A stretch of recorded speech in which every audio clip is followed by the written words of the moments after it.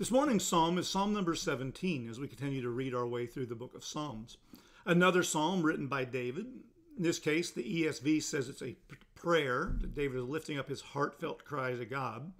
Certainly we've sensed that, though, in every psalm that we've read from David. David is sharing his thoughts, his emotions.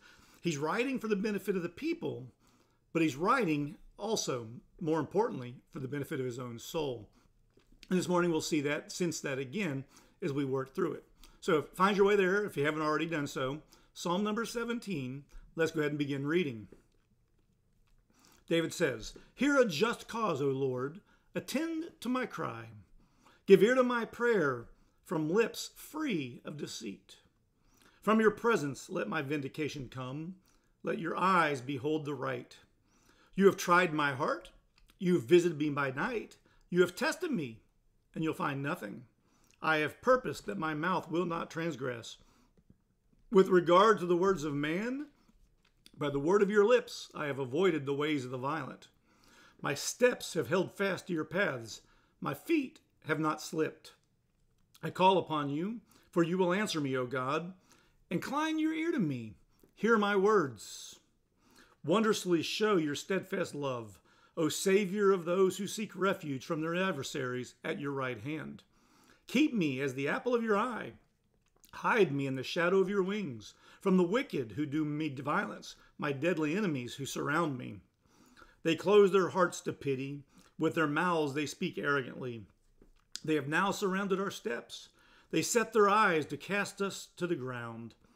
He is like a lion eager to tear, as a young lion lurking in ambush.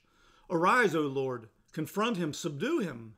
Deliver my soul from the wicked by your sword, from men by your hand, O Lord, from men of the world whose portion is in this life. You fill their womb with treasure. They are satisfied with children, and they leave their abundance to their infants. As for me, I shall behold your face in righteousness. When I awake, I shall be satisfied with your likeness." And so here yet again is another prayer of David, another psalm written by King David. Again, we're not told the specifics of the occasion behind this writing. Scholars guesstimate, if you will, trying to figure out what this particular psalm might be addressing. But typically, they're not very specific, and that's certainly the case here. And thus, his words of encouragement, the words that kind of describe his challenge, are generic enough that we all can relate. For many of us, months ago would have been the virus. Now today, many of us are not as worried about the virus, but we're worried about the economy and the fallout from the shutdown for the last 10 weeks or 9 weeks. For some of us, it's fears about other health-related issues or family problems or job concerns. And whatever your situation is, David has a word of hope here in Psalm 17 for us. So let's again work our way through it. It's a little longer than some we've looked at so far. We have to move a little more quickly. But let's see what David has to say and see if God doesn't have something to say to us through it. So David begins his prayer crying out to God, "Hear a just cause. Attend to my cry," he adds. "Give ear to my prayer from lips free of deceit." David says there's many things that he's messed up in life, right? We know the story of David and Bathsheba taking the census when he should not have and other things. But David was a man after God's own heart. David desired to speak truthfully, and in the case of Psalm 17, while you may be able to go, surely David lied sometime, certainly in the case of Psalm 17, David's not lying. He's not hedging his bet. He's not kind of shading the truth a little bit here. He's being forthright and honest in his concerns and his desires before God. May that be true of all of our prayers as well. God already knows what you need. Tell him. Be honest with him. Admit your heartfelt concerns. And see if God doesn't use your prayer not to change him, but to change you by bringing you hope or peace through it. And so here's David's hope, his prayer. From your presence, let my vindication come. Let God be the answer to his vindication, his protection, the response to those who challenge or confront David. Let your eyes behold the right. Let God see what's right and do it. He says in verse 3, "God, you've tried my heart. You've searched my heart. You've visited me by night. You've tested me, and you'll find nothing." Again, David's not saying he's sinless. What David is saying is he's done nothing to provoke the particular incident that's occurring right now. Same thing with all of us. We didn't ask for the virus. We didn't seek it. None of us were out, living flippantly, flaunting our health, and all of a sudden we're being punished for it. There's oftentimes you don't know why things are happening to you. Think of poor Job in the book of Job. Job was a good and blameless man, upright, never, he always fled from sin, and yet he suffered magnificently, mightily in the book. God knows. He says, end of verse 3, I've purposed on my mouth, will not transgress. David's making sure he's honest and truthful. With regard to the works of man, by the word of your lips, I've avoided the ways of the violent. God has said, flee from violence. David has tried to flee from it. He says, my steps, in verse 5, have held fast to your paths. He's done what God's commanded. He's followed God's lead. He says, I've held to your paths. My feet have not slipped. God has kept him, just as God promised. He says, I call upon you, for you will answer me. We have a God who hears prayer. Incline your ear and hear my words.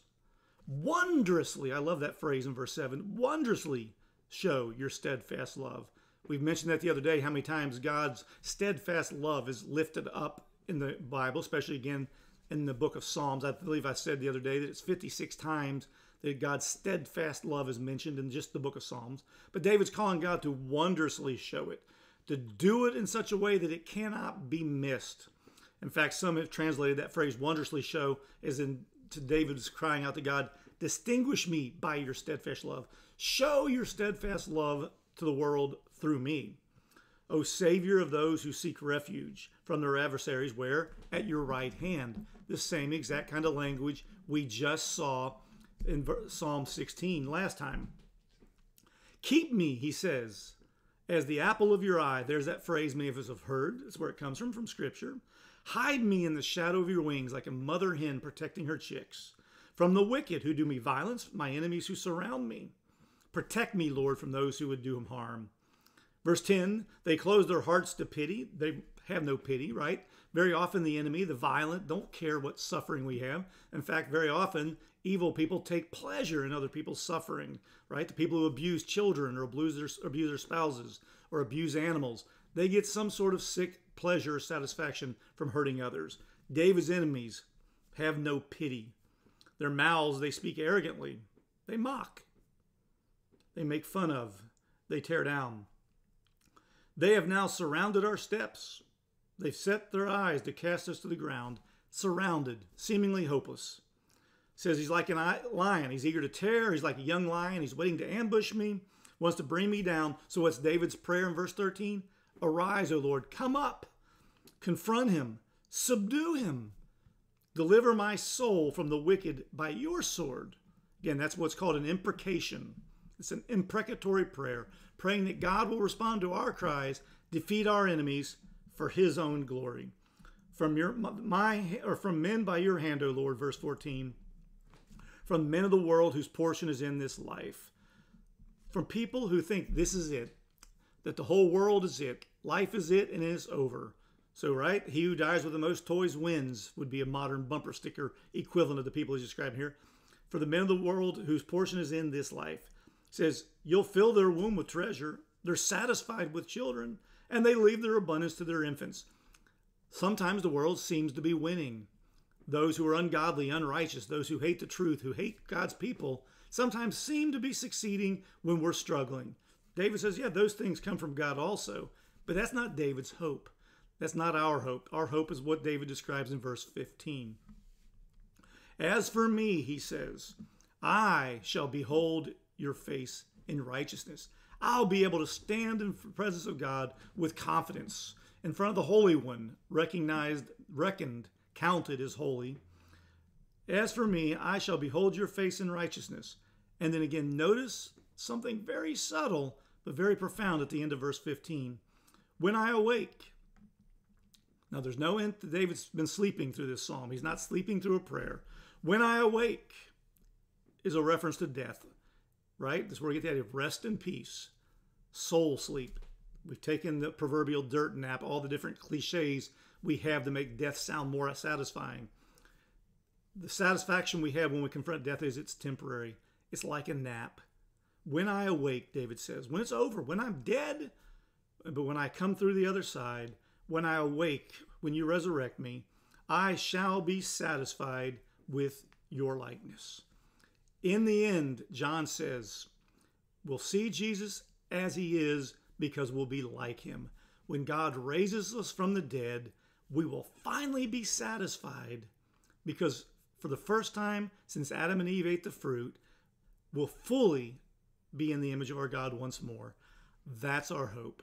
Not to get through this life without harm, not to get through this life alive, but to get through death and enter into the presence of the Lord, where we'll see him as he is because we'll finally be like him.